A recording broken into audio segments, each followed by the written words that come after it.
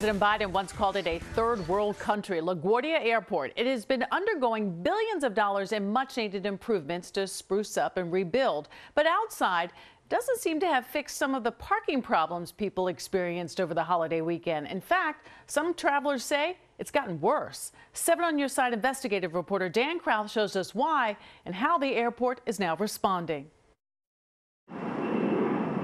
The air traffic at LaGuardia wasn't a problem over the holiday weekend. All of the backups happened in the parking lots. If you're one of the hundreds of people who drove into park, you found out the hard way. It was often a case of hurry up and wait. I'm really lucky I didn't miss my flight. When Jim McWilliam headed out this Friday for a quick overnight work trip, he snapped this picture of the gridlock trying to get into Terminal B's parking structure. What was I going to do? I just sat there. For 45 minutes. Yes, everybody was super nice, but just the situation of getting into the parking lot was ridiculous. When he finally got to the entrance ramp, he found out the lot was full, and he's not alone.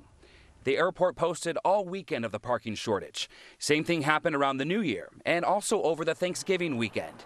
Even though they're spending more than $8 billion on much needed improvements and built a new 3,000 space parking structure.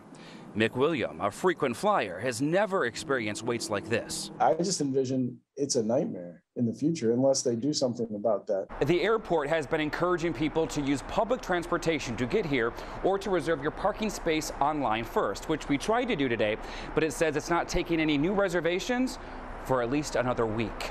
We wanted to know if it's due to an increase in travelers, fewer people taking mass transit, or fewer parking spots available after the reconstruction. Over the past 24 hours, the Port Authority hasn't answered our questions, including the main one.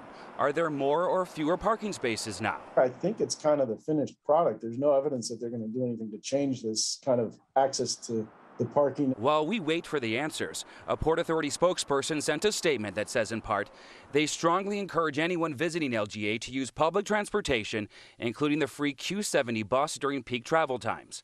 Parking at LaGuardia over the President's Day weekend was at or near capacity for much of the weekend due to higher holiday travel numbers. Even though air travel still hasn't reached pre-pandemic levels, we will keep you updated.